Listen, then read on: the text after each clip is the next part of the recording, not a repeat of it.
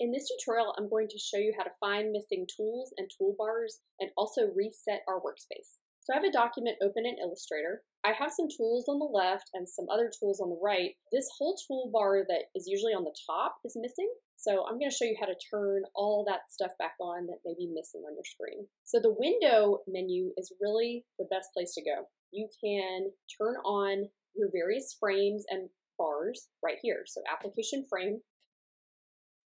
Your control panel is right here at the top, so that turned back on. And then also toolbars, you have basic and advanced. Advanced just gives you about double the amount of tools on the left. If there's something specific you need, you can also go to Window and open a specific toolbar. For example, if you're looking for the Layers panel, you go to Window, Layers, and it will pop up on the right. Illustrator has these preset workspaces that you can utilize. So go to Window, Workspace. I like the Essentials and the Typography workspaces the best. So let me show you Essentials. You can see it arranged a workspace for me. And then going to Window, Workspace, Typography.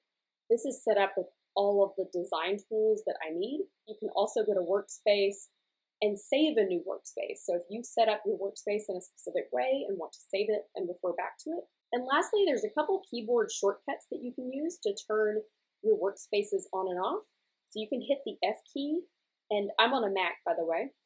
You can hit the F key, and it will change your workspace and remove your toolbars. And then you can also hit the Tab key a couple times, and it will turn your workspace on and off. So that's how you find missing tools and toolbars and reset your workspace in Illustrator. Follow Crye Studio for more Illustrator and graphic design tutorials. Thanks so much.